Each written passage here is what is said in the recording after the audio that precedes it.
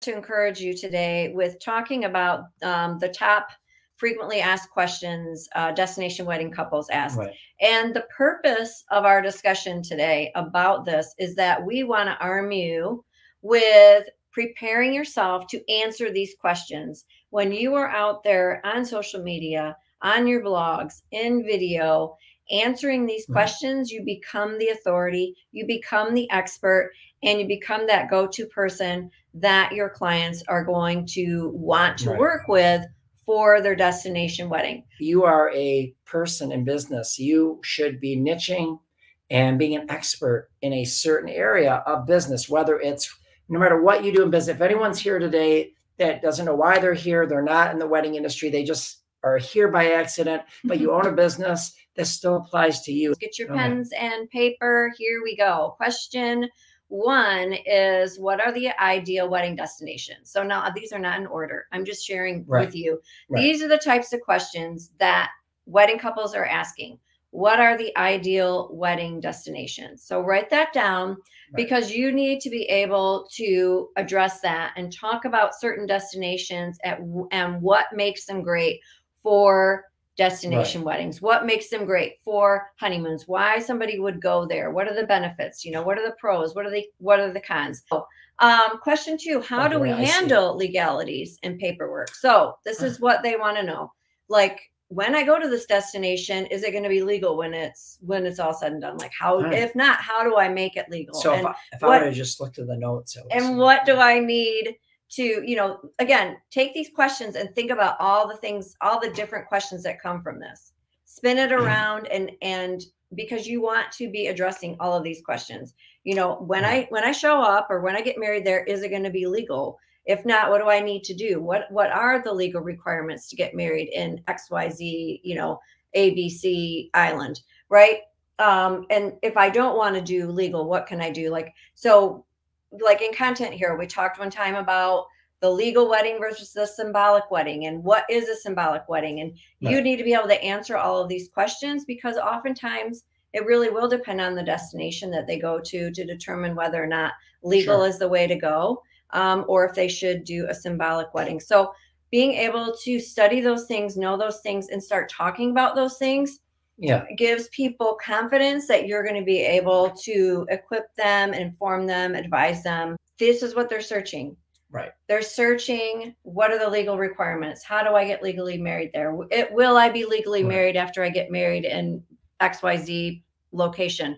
Right. These are the questions that they're throwing out there on Google or wherever, and you want your information to come up because you have answered. Or even in Facebook groups. They'll do this in Facebook groups too. What is the cost involved in a destination wedding? Having a breakdown of big what question. A destination wedding will cost somebody is a really great idea.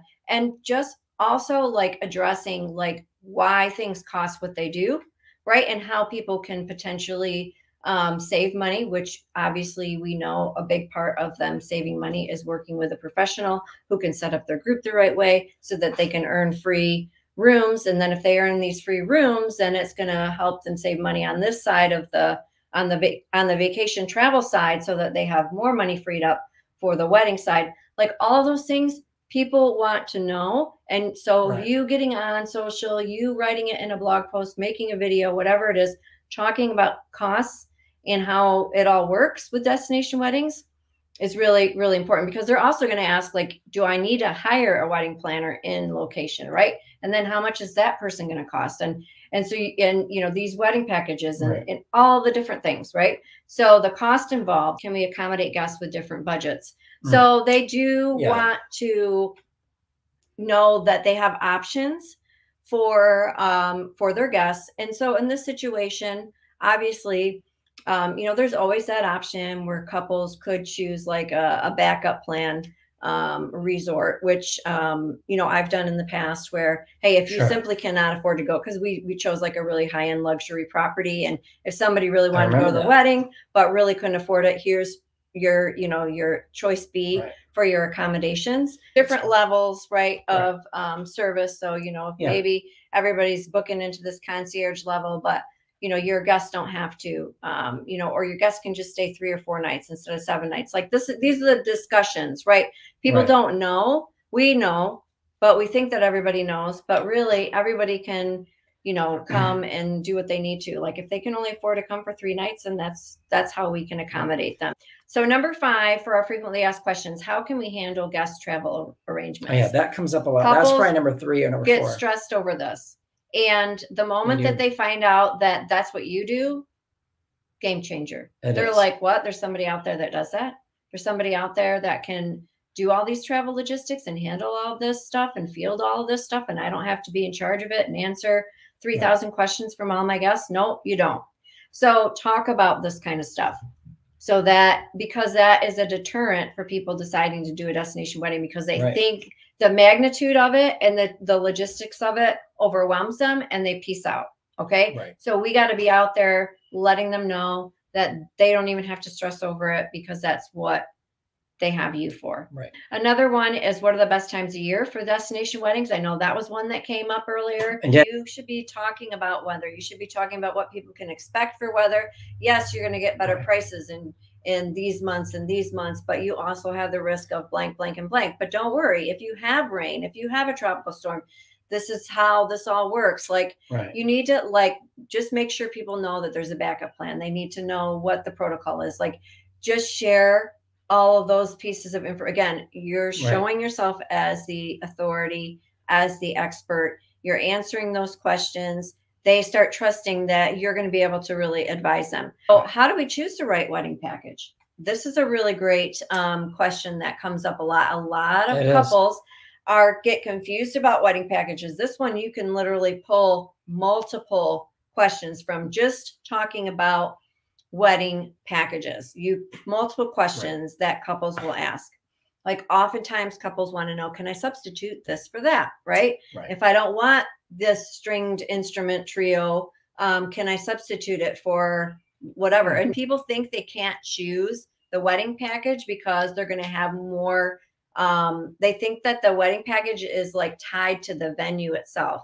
Like I can't go over this many people. So you have to talk about wedding packages. You have to talk about venues, venue capacities. And, there's the extra, this is for 30 people. If you have more than that, then you pay X amount of dollars per person. If you just have to choose a venue that's going to have the capacity to host all of your guests. So if you have, and usually most of these places are going to have a good location for that. The only times that you have real true limitations is when you're getting into the, over 100 people for some of these venues. Then their only options, they may only have like the beach as an option. So can we incorporate cultural traditions into our destination wedding, right?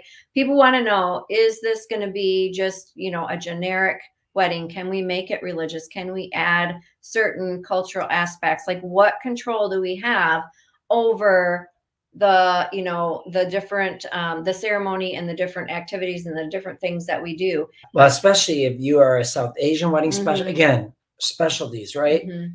The world is specialized. People want specialists. So if you specialize in Indian weddings, South Asian weddings, there are so many customs. Any of this extra cultural thing that you can have expertise about, that you can talk about for destination weddings, for the people that are looking for those weddings, make you more of an expert. Right. And they're going to trust you more. Like we've talked before, specialization, people trust more, and they pay more for specialization too. Right. Obviously, we talked a lot about our destination wedding and honeymoon content hero. Again, the reason why we write the things that we write and put in that program, what we do, is because we know that those are the things that your ideal client, your future clients are out there Googling, searching for, and they need answers to. So you need to be writing about and sharing these types of answers and topics so that your stuff can be found, and your blog post can be found, and your video and your TikTok and your reel and your social page can be found. But for those of you who are interested in checking out, we do have our 20K content hero.com website where you can learn a little bit more about what we have included there.